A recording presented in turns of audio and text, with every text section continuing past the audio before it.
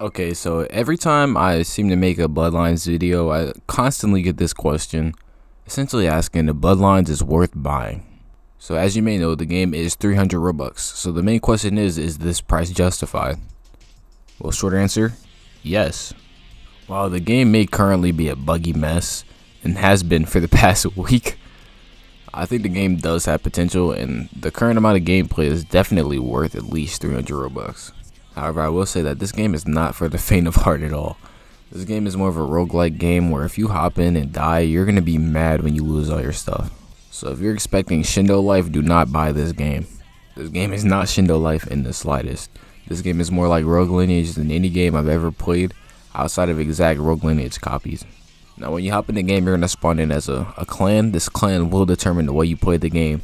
If you get Uchiha, you're going to have a bad time. If you get Hoshigaki, you're going to have a good time. That's just how it is. I've been getting the question, is the game pay to win? No, the game isn't pay to win in the slightest actually. The only slightly pay to win feature would be the actual event notification, but outside of that, there's not really much pay to win type things inside the game. The game has plenty of content outside of just PvP as well. There's plenty of NPCs to fight.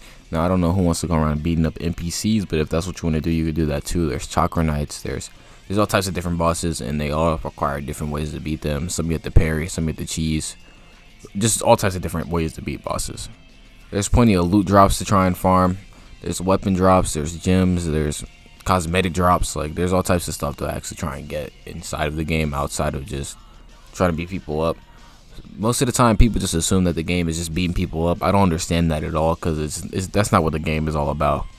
I mean, it kind of is, but not really. The game is actually about progressing more than anything else. It's not really focused on PvP super duper heavy, at least not as much as people would think it is. Currently, progressing is what you would spend most of your time on anyway, especially if you're just trying to pick up the game to play for fun.